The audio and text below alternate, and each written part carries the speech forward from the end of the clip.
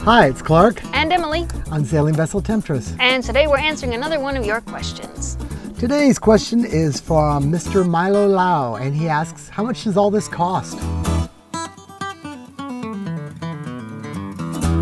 If you're wondering what it costs to live the cruising lifestyle, a good place to start is by watching our adventure logs. Every month we sit down and we talk about what we spent, from food to gas to fees for coming into a country, those sorts of expenses. And every month we're pretty consistently between about $500 and $1,000 for those ongoing expenses. And in that log we track like every dollar we spend out of pocket out here, but that's not all the expenses. Mm-hmm.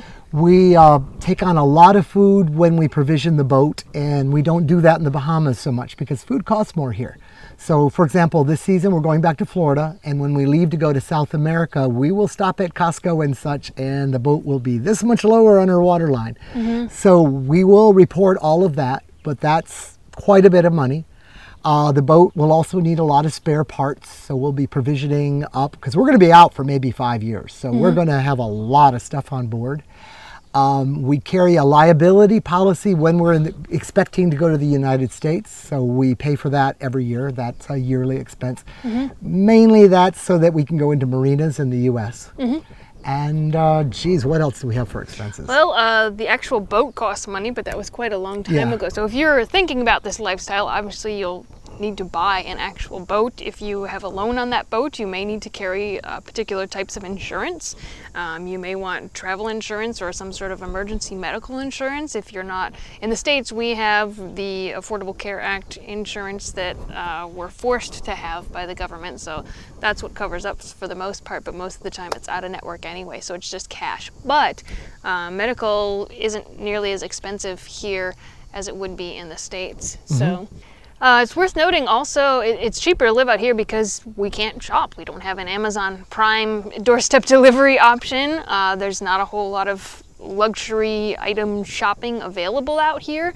A lot of the things we trade with other cruisers for used goods or things that we might have in stock that they need versus something they have lying around that they want off their boat. So there's a lot of bartering and trading out here. Mm-hmm. That sort of makes it a cheaper economy.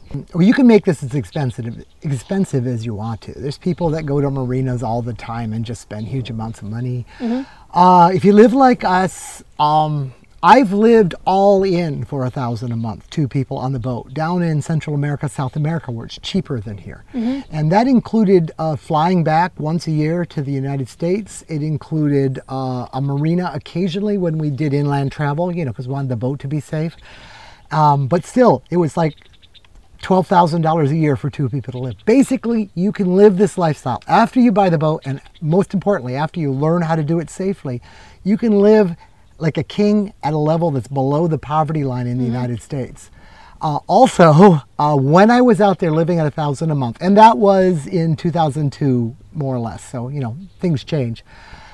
We had friends that were doing it for $500 a month. And they were seeing all the same stuff. Mm-hmm. They ate a little more beans and rice than we did, but they were still living the same life. And they typically did it on a smaller, less comfortable boat. So it can be done. It's just not an expensive lifestyle. So people get this idea, oh, you're living on a yacht, you're rich. No, we're not rich. Mm-hmm. Another thing that kind of goes to economics, if you have skills, you kind of don't even need money. People always need someone to fix an outboard motor or get the refrigeration working. Oh my God, if you just understand refrigeration and you bring refrigeration tools, you could probably almost travel the world for free just fixing boats' air conditioners and refrigeration. So learn skills, learn marketable talent skills. You'll be everybody's friend. Mm-hmm. And they'll usually, sometimes they just give you a bottle of wine. That's usually what it is in the Bahamas because it's illegal to work in the Bahamas and they're very stringent about it. So usually I go help somebody out and they'll give us a bottle of wine or a bar of chocolate. I hope that answers most of your question. If you have more questions about this particular topic or you have another question, please leave it in the comments below and we'll talk to you again soon. Bye. Bye.